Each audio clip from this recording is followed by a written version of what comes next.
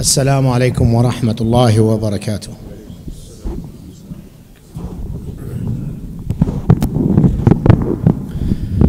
الله أكبر الله أكبر الله أكبر الله أكبر.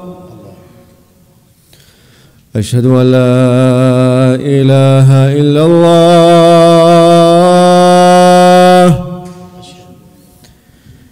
أشهد أن لا إله إلا الله. أشهد أن محمدًا رسول الله. أشهد أن محمدًا رسول الله. حي على الصلاة.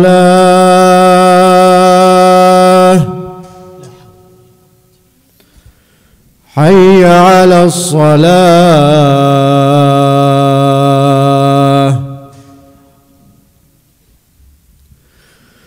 حي على الفلاح.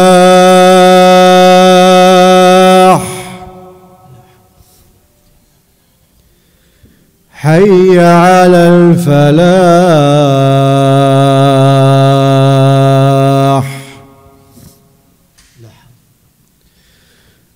الله أكبر الله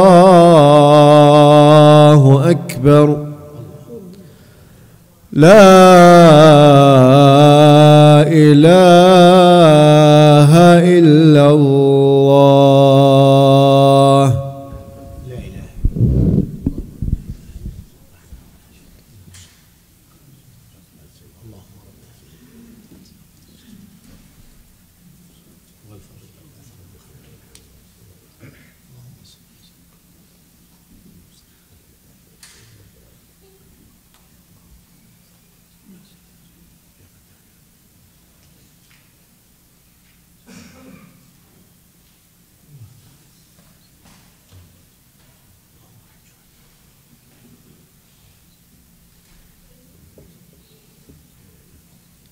إن الحمد لله نحمده ونستعينه ونستغفره ونعوذ بالله من شرور أنفسنا وسيئات أعمالنا. من يهده الله فلا مضل له ومن يضلل فلا هادي له. وأشهد أن لا إله إلا الله وحده لا شريك له. وأشهد أن محمدًا عبده ورسوله صلوات الله وسلامه عليه وعلى آله وأصحابه ومن اهتدى بهديه إلى يوم الدين وسلم تسليما كثيرا. يقول الله سبحانه وتعالى: يا أيها الذين آمنوا اتقوا الله حق تقاته ولا تموتن إلا وأنتم مسلمون. اللهم اجعلنا ممن مات على كلمة التوحيد. ويقول الله سبحانه وتعالى: يا أيها الناس اتقوا ربكم الذي خلقكم من نفس واحدة وخلق منها زوجها وبث منهما رجالا كثيرا ونساء واتقوا الله الذي تساءلون به والأرحام إن الله كان عليكم رقيبا. ويقول الله سبحانه وتعالى: يا أيها الذين آمنوا اتقوا الله وقولوا قولا سديدا يصلح لكم أعمالكم ويغفر لكم ذنوبكم ومن يطع الله ورسوله فقد فاز فوزا عظيما. Indeed, in having a tongue and the ability to speak is very important blessings from Allah subhanahu wa ta'ala. And in the last ayah I recited to you, Allah is encouraging us to use the tongue in the best possible way. قُولُوا قَوْلًا سَدِيدًا. That we always speak the truth with regard to this deen and the affairs of our life. Lying, even jokingly, is an attribute or an attitude that is disliked in Islam. As a matter of fact, plenty of the statements of the Prophet ﷺ prohibiting lying. And there is an exception, obviously. But for the most part, we should not. قُولُوا قَوْلًا سَدِيدًا. Why? Why should we always speak the truth? In the following verse, Allah answered that question. يُصْلِحْ لَكُمْ أَعْمَالَكُمْ وَيَغْفِرْ لَكُمْ ذُنُوبَكُمْ. Allah will amend our deeds and forgive our sins. That's what at stake. أما بعد فإن أصدق الحديث كلام الله سبحانه وتعالى وخير الهدي هدي محمد صلى الله عليه وسلم وشر الأمور محدثاتها وكل محدثة بدعة وكل بدعة ضلالة وكل ضلالة في النار. The Prophet ﷺ, whenever he gave a speech, whether it is Jummah or other than that, he would use this khutbatul hajah. And inshallah ta'ala, one of those Fridays, we'll go through khutbatul hajah and why it's important.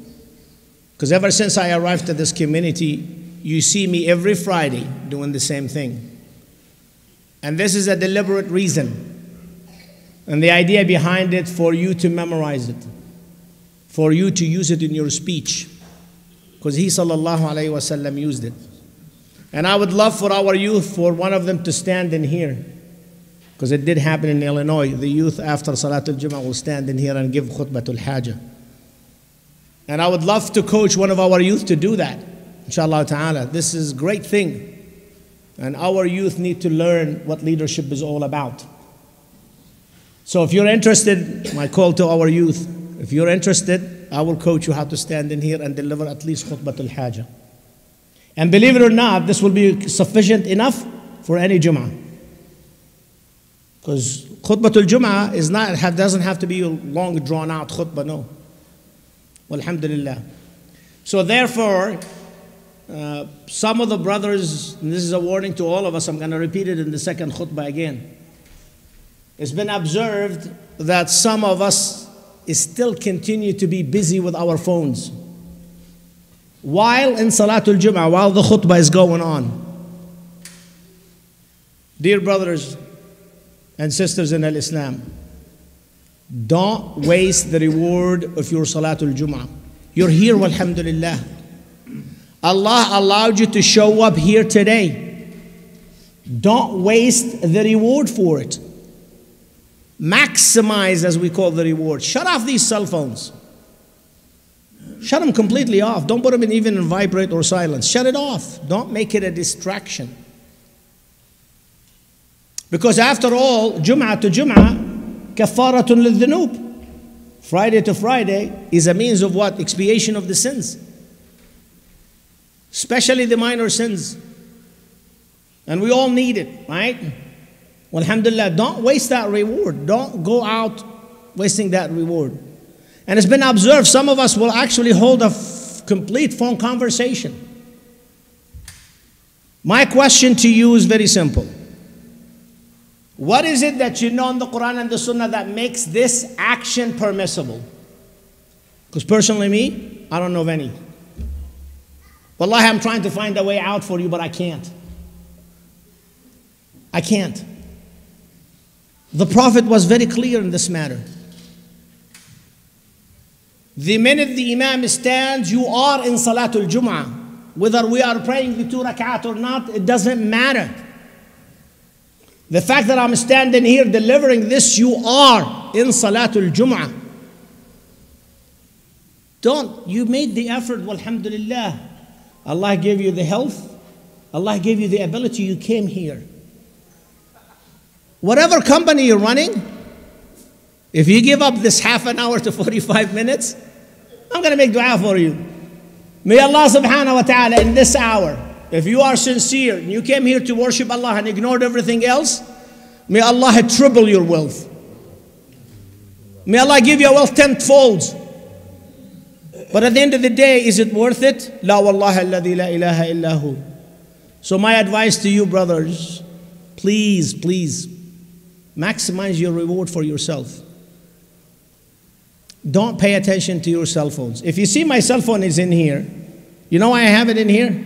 God, alhamdulillah, Allah blessed me with good vision. I can't see that clock very well and the light's reflection, so I can keep it track. I keep checking on the time. That's what I keep looking for. So my advice for us, abandon your cell phones. As for today's khutbah, alhamdulillah, The Prophet sallallahu alaihi wasallam warned us about a very important stage that every human being will face, and the stage of the grave.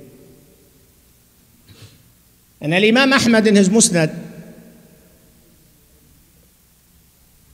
brought us this wonderful hadith with regard to the Sahaba radiyallahu anhum ajma'een, how they understood the statements of Prophet sallallahu alaihi wasallam and put it to practice.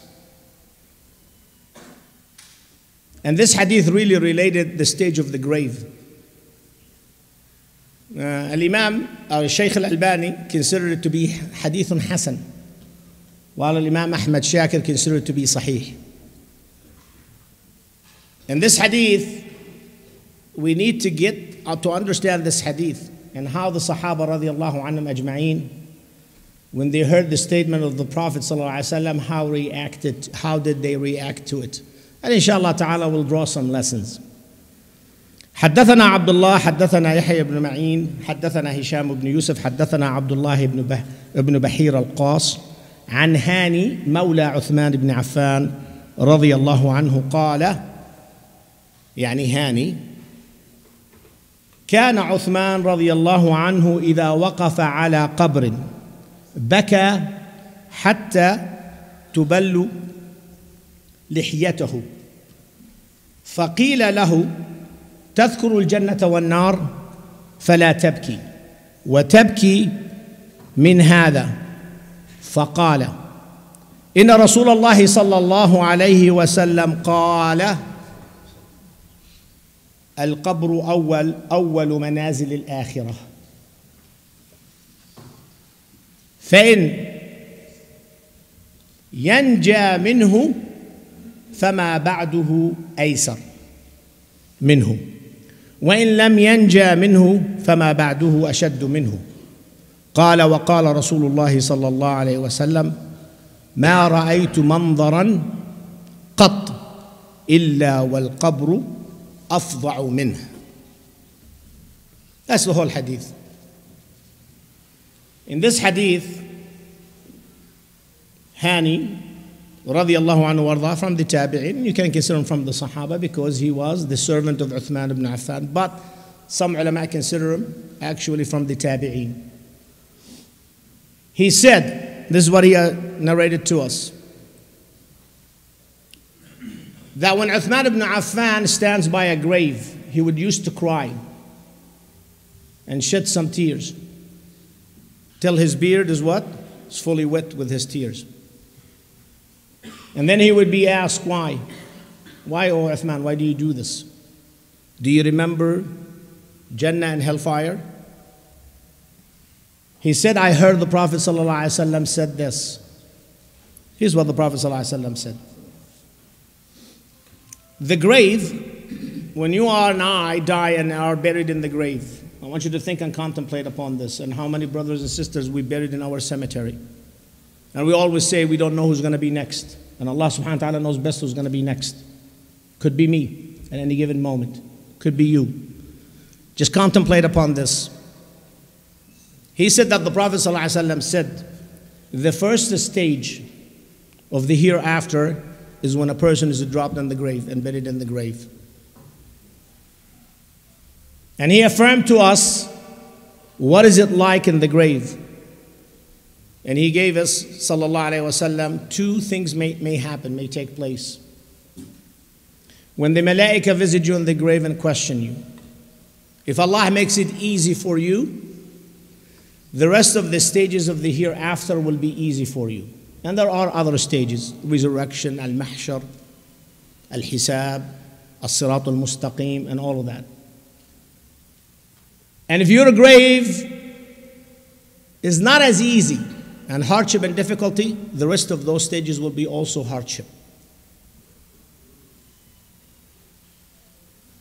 So it's very important that you and I today understand, every time we stand in here and do janazah prayer, and we take one of our brothers and lower him in his grave, or our sisters, that we should make dua for them, right? And by the way, the cemetery, when we bury our brothers, it has its etiquettes. And not everything Muslims do today when they bury a Muslim brother or a sister is from the Sunnah. So we have to be conscientious in the first place. But inshallah ta'ala, I'll tackle that issue some other khutbah on the etiquettes of the cemetery. But we need to understand, once we lower this brother and sister, two things are happening. Whether it's an ease or a hardship. That's the only two choices. Now the question before us, what's going to make the grave easy? What's going to make it a hardship? Well, here it is. We're alive today. We're in control. Allah subhanahu wa ta'ala sent us prophets and messengers and decreed that the Qur'an and Prophet Muhammad sallallahu alayhi wasallam are the last revealed book to humanity, and Muhammad is the last messenger sallallahu alayhi wasallam. Today we should stand tall to be from the Ummah of Muhammad. There will not be another revelation. This is it. Walhamdulillah, we have the Qur'an before us. Walhamdulillah, the knowledge is widespread nowadays. Nothing is stopping you from not making your grave an easy stage for you. So the rest of the stages of hellfire or the day of judgment, inshallah ta'ala Jannah, the day of judgment will be easy for you. So our call today for you, remember death, visit the grave. Look at what Uthman ibn Affan radiallahu anhu wa ardah. Look what he used to do. And did you know that Uthman ibn Affan was from what? From the 10 people that the Prophet sallallahu alaihi wasallam gave him glad tidings of what? Of Jannah. Yet he used to do that. This is how the Sahaba put their stamp in history. Through righteousness, through the taqwa of Allah alladhi la ilaha illahu. They understood the majesty of Allah subhanahu wa ta'ala. They understood what it means to be buried in the grave even before they died. Remember, Uthman ibn Affan was given the glad tidings before he died of Jannah. Yet he stands up and does this. This is what we call the ultimate belief in Allah subhanahu wa ta'ala, Iman. The ultimate ihsan. So they are role models to us. And this hadith should be taught to all of our children as they go to the cemetery with us. And yes, we can make dua for our deceased brother or sister. That's why we say, Allahumma thabbithu or thabbitha inda su'al. That's why we say this. Oh Allah, make him steadfast, him or her, steadfast upon the questioning of the grave. Because that's your first stage. And if it's good, inshallah ta'ala, the rest, when Allah resurrects us again for the accountability stage and so forth and so on, will be good. So today, as we sit in here, we're in control. You are in full control. You can choose to obey Allah, and you can choose to disobey Allah. And please, when you disobey Allah, do not blame Allah subhanahu wa ta'ala, because you're patterning yourself after who? Iblis. Be like Adam alayhi salam. When he disobeyed Allah, he repented. And walhamdulillah, in the religion of Islam, as we remember death, immediately repent to Allah. Allahumma inni astaghfiruka wa atubu ilayk. Make that a frequent dua. It's very easy, walhamdulillah. Like we said before, there is nothing good that we need in this life and in the hereafter except that the Prophet told us about. There is nothing bad in this life and in the hereafter except the Prophet warned us against. So let's come together as a community and learn this deen. And know and understand that whenever it is your moment and my moment to die, We ask Allah subhanahu wa ta'ala to make us die upon La ilaha illallah. Because at the end of the day is what we call the squeezing of the grave. The Prophet ﷺ spoke about it. Everyone will taste it. You and I and everyone else will feel it. So don't be among those people that deny the life of the grave. Is called al-barzakh. Don't deny it. Don't listen to what people circulating on the internet or the social media. This is a reality. It is the actions of one of the greatest Sahaba of the Prophet ﷺ, Uthman ibn Affan, radiyallahu anhu warda. بارك الله لي ولكم في القرآن العظيم ونفعني به وإياكم بما فيه من الآيات والذكر الحكيم. أقول قولي هذا وأستغفر الله لي ولكم فاستغفروه إنه هو الغفور الرحيم.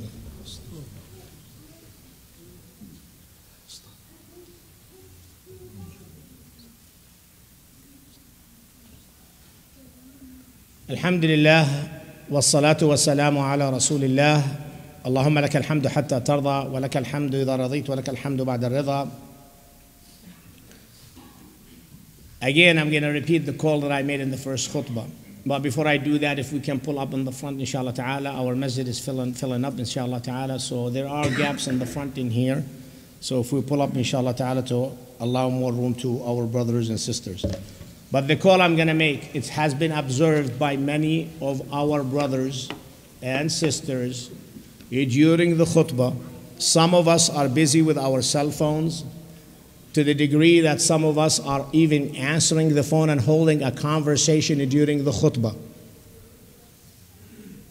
That is not permissible in Islam. It's not. I don't know why you think it's okay to do that. Wallahi alladhi la ilaha illahu, I would love to give you an excuse, but I can't. Everything I know from the Qur'an and the Sunnah, what does not make this permissible? So please, you made it a point to come to Salatul Jummah. Do not waste the reward of Salatul Jummah. No phone call will be more important than يا أيها الذين آمنوا إذا نودي للصلاة من يوم الجمعة ماذا قال الله سبحانه وتعالى فاسعوا إلى ذكر الله ذلكم خير لكم إن كنتم تعلمون. Allah made the call very clear. All you who believe, when the call for Salatul Jummah is being made, do what? Fas'aw. You know what sa'i is? Roll up your sleeve, work very hard, and come to Salatul Jummah. Everything should cease. So I ask Allah subhanahu wa ta'ala to give us and bear with those children, alhamdulillah. The pen is lifted upon them, so let them run around. I'm okay with that. So don't pay attention to them. Don't say anything to them. Let them have fun, alhamdulillah. So that's why I'm ignoring the whole issue. And alhamdulillah, I'm okay with it. Walhamdulillah. Okay? May Allah subhanahu wa ta'ala make him grow to be imams of our ummah, inshallah ta'ala. So don't waste the effort. And know and understand that you're going to be lowered in your grave. And if Allah makes it easy for you in the grave, which is you control today, well, alhamdulillah, we're alive. When we came to Salatul Jummah, make it count. Make everything you do for the sake of Allah count. Because at the end of the day, this life is not our life, it's not the issue. Don't make this life your end result. That's not it. Wallahi alladhi la ilaha illa hu, in the grave and the hereafter, much better than what you ever imagine. We Muslims draw strength from the Qur'an. We draw strength from the Prophet ﷺ and the actions of the companion. And here's an action of Uthman ibn Affan radiallahu anhu wa ardah. Where are we from Uthman radiallahu anhu wa ardah? None of us can even come close. So some of the benefits of this hadith that you can actually take with you, inshallah ta'ala, and contemplate. It shows us ما كان عليه عثمان بن عفان رضي الله عنه وارضاه من الخوف من الله. Of course, there's a balance between fearing Allah subhanahu wa ta'ala and having love for Allah subhanahu wa ta'ala. And those two has to be balanced out. It shows you how the Sahaba radiallahu anhu ajma'een, how they took the instructions of the Prophet sallallahu alaihi wasallam and put it to practice. It also shows us مشروعية البكاء عند تذكر أهوال القبر والقيامة. It is permissible to tear up, yes. But we're not going to go start screaming and shouting and rolling in the mud and the dirt. No, that's not what we do. Quietly, tear up. Alhamdulillah, it's permissible. If some of the brothers in here, they think I'm a man, don't cry. No, the Prophet cried, so as the Sahaba cried. So it's permissible. Alhamdulillah. Especially when you remember the grave, right? And the ahwalu yawm al-qiyamah. What's going to happen in the day of judgment. And also this hadith tells us أن نجاة العبد من عذاب القبر علامة على أن ما بعده من المنازل أيسر منه وأن عدم نجاته والعياذ بالله علامة على أن ما بعده أشد منه. It's a clear sign from the Prophet sallallahu alaihi wasallam that what we do in this life and then when we die, what happens in the grave is a good indication. And the ahadith are many, by the way, of the Prophet ﷺ telling us what happens in the grave. So my encouragement for you, walk out of here, go look at those ahadith about the grave and use them as a mechanism and a tool to help you come closer to Allah subhanahu wa ta'ala. Because we need to have fear and we need to have love of Allah subhanahu wa ta'ala. And always do good and don't worry about it. Always do good in this life. And let Allah subhanahu wa ta'ala judge you. So these are some of the lessons we learn. We ask Allah subhanahu wa ta'ala to enlighten us with the knowledge of this deen. We ask Allah subhanahu wa ta'ala to give us the wisdom to choose what is right, always, that is pleasing to Allah subhanahu wa ta'ala. We ask Allah subhanahu wa ta'ala to illuminate our grave and make it a place in which we will get the glad tidings, inshaAllah ta'ala. So the rest of the stages of the day of judgment will be easy for all of us, inshaAllah ta'ala. And we ask Allah subhanahu wa ta'ala to grant Islam and Muslims victory. And we ask Allah subhanahu wa ta'ala to help every struggling Muslim around the world. And we ask Allah subhanahu wa ta'ala to grant victory to Islam and Muslims. And know and understand, dear brothers and sisters, that with the ibadah of Allah and being patient, victory is coming. Sooner or later it's coming. It just requires us to worship Allah subhanahu wa ta'ala the way He intended for us from the beginning and come together and be patient with the will of Allah subhanahu wa ta'ala. And we ask Allah subhanahu wa ta'ala to bless our community and continue to grant us tremendous blessings, inshaAllah ta'ala. And we ask Allah subhanahu wa ta'ala to protect our children. And inshaAllah ta'ala, as you see these two young boys running around, may Allah subhanahu wa ta'ala let them grow and all of our children to be the next waves of Muslims that will carry Islam to a new height and live and die by La ilaha illallah. And know and understand, dear brothers and sisters, that Allah subhanahu wa ta'ala commanded whatever is good and forbids whatever is evil.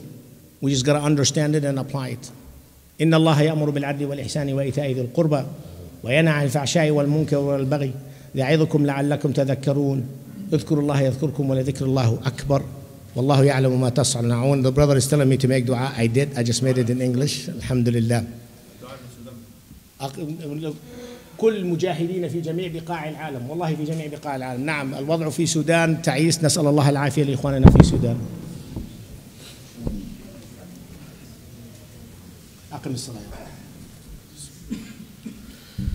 الله أكبر الله أكبر أشهد أن لا إله إلا الله أشهد أن محمد رسول الله حي على الصلاة حي على الفلاح قد قامت الصلاة قد قامت الصلاة الله أكبر لا إله إلا الله.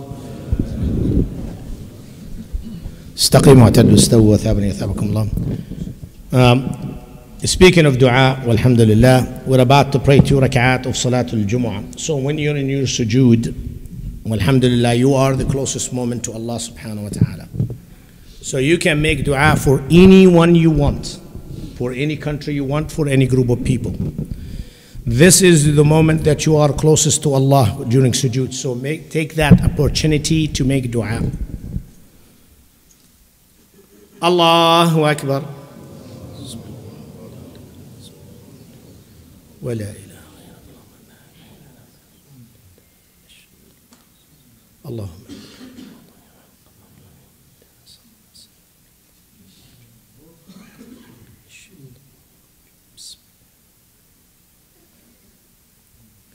الحمد لله رب العالمين الرحمن الرحيم مالك يوم الدين إياك نعبد وإياك نستعين اهدنا الصراط المستقيم صراط الذين أنعمت عليهم غير المغضوب عليهم ولا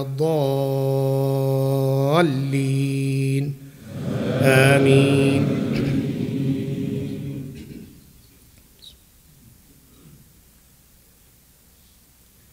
إذا زلزلت الأرض زلزالها وأخرجت الأرض أثقالها وقال الإنسان ما لها يومئذ تحدث أخبارها بأن ربك أوحى لها يومئذ يصدر الناس أشتاتا ليروا أعمالهم فمن يعمل مثقال ذرة خيرا يره ومن يعمل مثقال ذرة شرا يره. الله أكبر.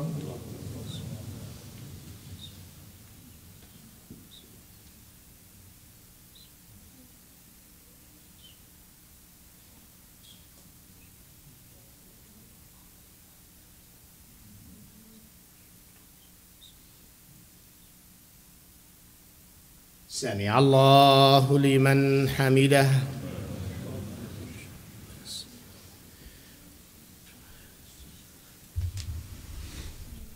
الله أكبر.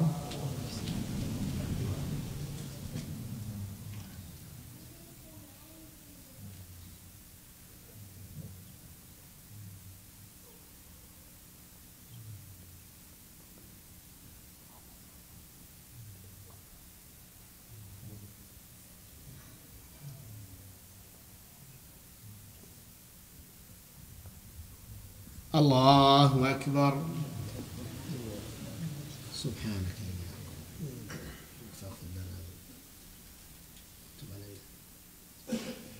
الله أكبر.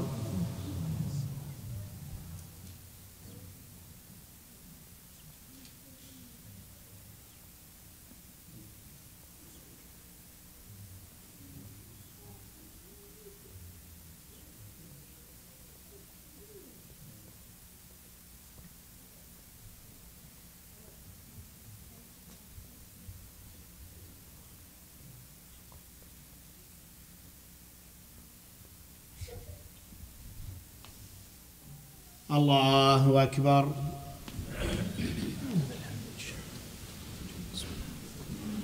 الحمد لله رب العالمين الرحمن الرحيم مالك يوم الدين إياك نعبد وإياك نستعين اهدنا الصراط المستقيم صراط الذين أنعمت عليهم غير المغضوب عليهم ولا الضالين آمين. قل هو الله أحد الله الصمد لم يلد ولم يولد ولم يكن له كفوا أحد. الله أكبر.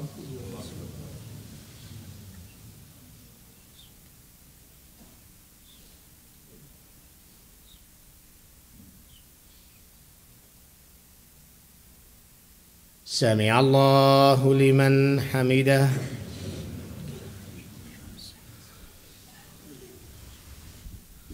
الله أكبر.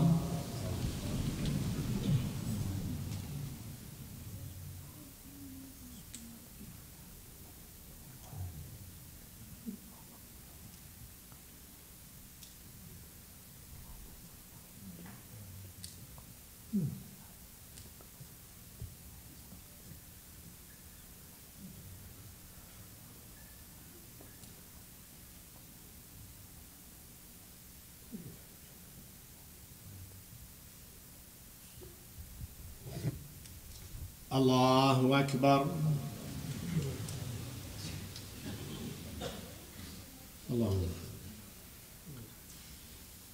الله أكبر.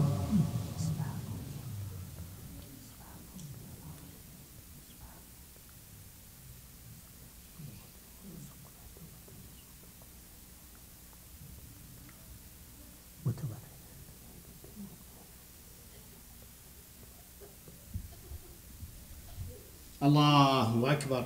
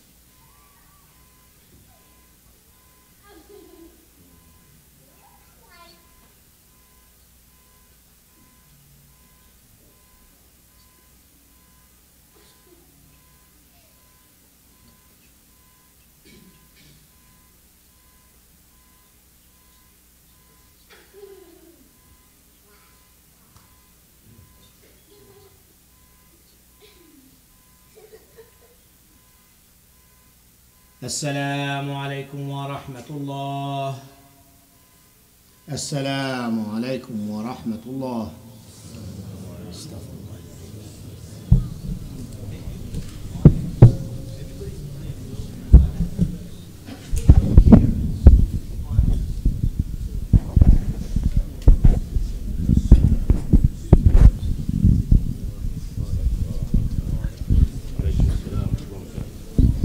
Assalamu alaikum wa rahmatullahi wa barakatuh. Jazakallah khair to Sheikh Burhan for the khutbah.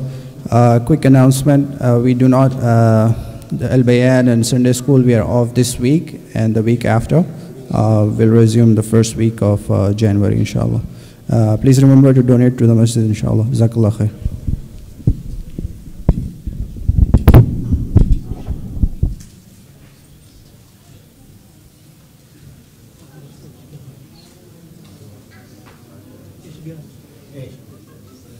الويكند سكول بالبيان الاسبوع هذا واللي بعديه عشان الاولاد عندهم اجازه في الاهالي ممكن يسافروا الاهالي.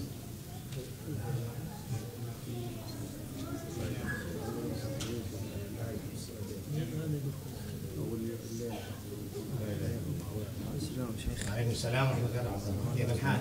الحمد لله. كيف حالك شيخ؟ فهمت من الخطبه شرح لي شو فهمت من الخطبه؟ What did you understand? Just give me one thing you understand. Don't use his phone like in Jummah and like focus on the deen. Why should you focus on the deen? Because it will help you in life. What happens in the grave? Allah makes it easy for you in the grave. It makes it easy. The rest of your day of judgment and so on is easy. If it's tough, what? What happens? If it's what? If it's tough in the grave. Then it's tough. The rest of it is tough, right? So what are you going to do today to make it easy for you in the grave? Close to the deen. Yeah. Worship Allah. Barakallah feek.